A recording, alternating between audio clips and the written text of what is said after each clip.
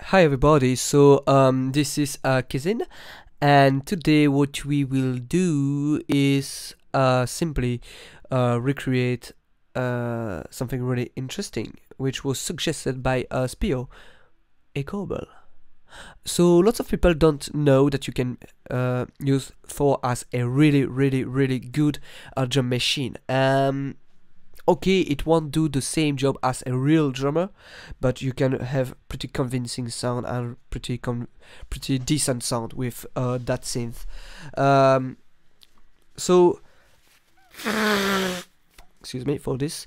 As you can hear, I am a little bit sick because in Belgium, when winter is coming, all the polar bears are coming to our country, so it's pretty cold. And so, if you don't understand what I'm saying, please throw a comment in the section to ask for clarification. I will be glad to help you.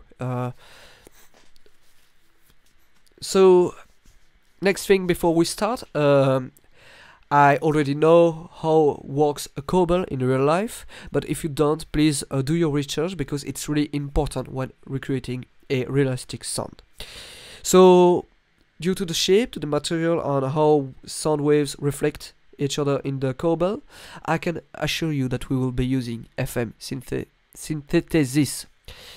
Okay, let's start immediately by creating a combinator because maybe after the Thor synthesizer you will try to add reverb, delay, distortion and all this stuff. And rename it Speo's Cowbell. And this is to keep everything clear. The combinator is a really powerful tool when automating stuff. Then we will create a synthesizer of Thor, and I will make everything empty. So we start from nothing. I will explain to you what I'm doing after, but in fact, what I will do is I will put as an oscillator 1 a noise oscillator because when you listen to a cowbell there's a clickiness that the FM synthesis do not reproduce. I have more control after this on the clickiness, so I think I will work with this. Okay, let's start with an FM oscillator, which is a wonderful oscillator from Thor. Still no sound. Shh.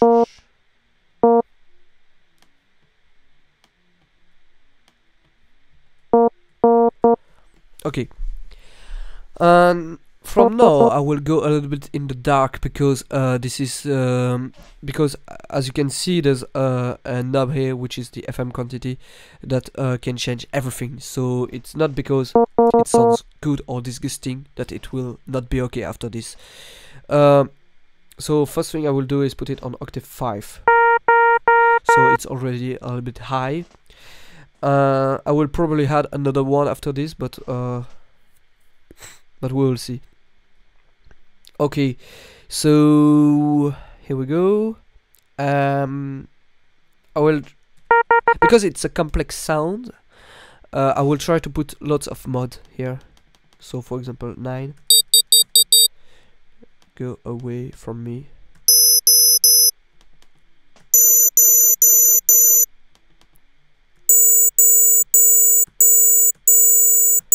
Okay, this will be okay. It's really difficult to listen to FM oscillators and to know what will be good to your sound. So I'm going to do it quick, and if I'm lucky enough I will have a decent cowbell. If not, it will sound like a horrible bell. And so I will add another FM pair. I'll put the mod here high to higher than 16 because if not it's not funny. Oops, sorry. Okie dokie. Nope.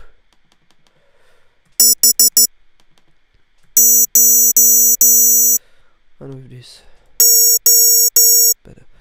And I will put it on octave 6 So what I've done here is I know by with my experience that when you add two oscillators like this, it's better if you have like a similar number. I don't know why, but it does work.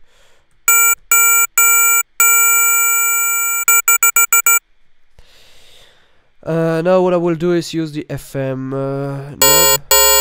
Woo! It's hurting my feeling. Okay, right. Maybe using this. Ah! So, I don't know if you can hear. There's a horrible sound in this, but also there's the tone of the cowbell in this. So we're quite good right now.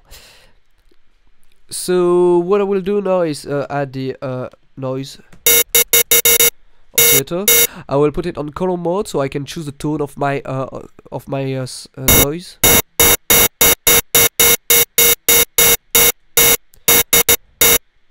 And then something that I will do, and I never use it except on percussions, is I will put the oscillator 1 into the filter 1 audio input, and this will be scaled with the mod wheel. So there's still a click, and I can choose the intensity of my click, and that is really great. So now that we're here, there's one thing to know is when you have a fur with a bell sound, it's always better to have like some resonance in the filter, because there's a lot of feedback into the bell. So I will put here some resonance, maybe 22. Yeah, and here too, more or less the same amount.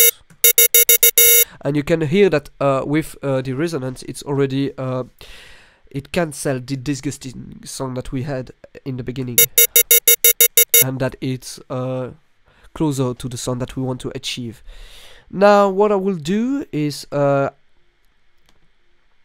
because when a drummer hits the cowbell or everything else, depending on how hard he hits, the cowbell won't have exactly the same sound, and we will try to reproduce this with the velocity, which is really great when reproducing how somebody hits on something else. It's really a great invention of technology. So I will put it on 646, yes, and I will modulate the FM quantity in the oscillator 2, because here the FM is all the way up. Now, when listening to a cowbell, what do you hear first is a great attack, followed by a sustain, a little bit of sustain. But between the attack and the sustain, there's more like no time. And after the sustain, you have a little tail.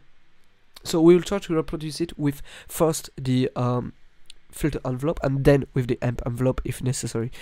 We'll see. So what I will do is put this very high, very amount. I will decrease this and this and this like that first, and I will choose a good frequency here.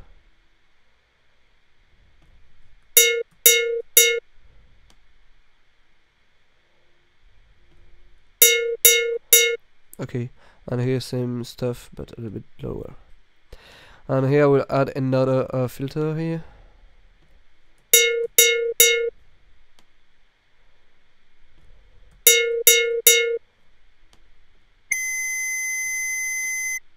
Nope. No resonance is better. Okay, and so as I've said, I will try to do this with the amp envelope now. So I will put the sustain more or less here, the attack all the way down to decrease a little bit this decay, and I will try to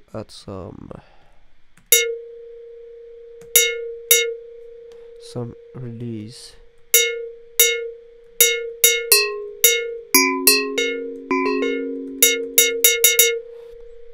Okay, and maybe some chorus to give some stereo to the sound.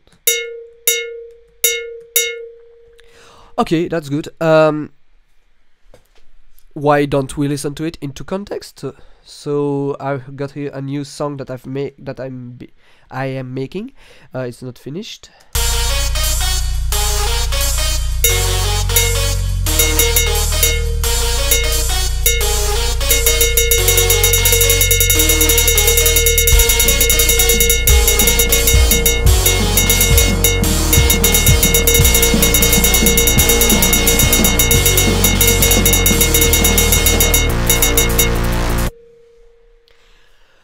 To me, it sounds good. I've been very lucky on this one. But if you want, you can spend more time on this to improve the patch. And yeah, it's more or less it. So I hope you've liked this video. I know it was a long one, but it was a complex sound to recreate. So if you want, you can throw a comment in the section below to tell me what do you want me to improvise next. And if you really liked it, if you learned things, then just subscribe to my channel, and don't forget to check out my other networks that needs a lot of support from you, which are SoundCloud and Facebook. All the links are below, and I hope to see you next week for a new episode of Improvising with Thor. Bye bye.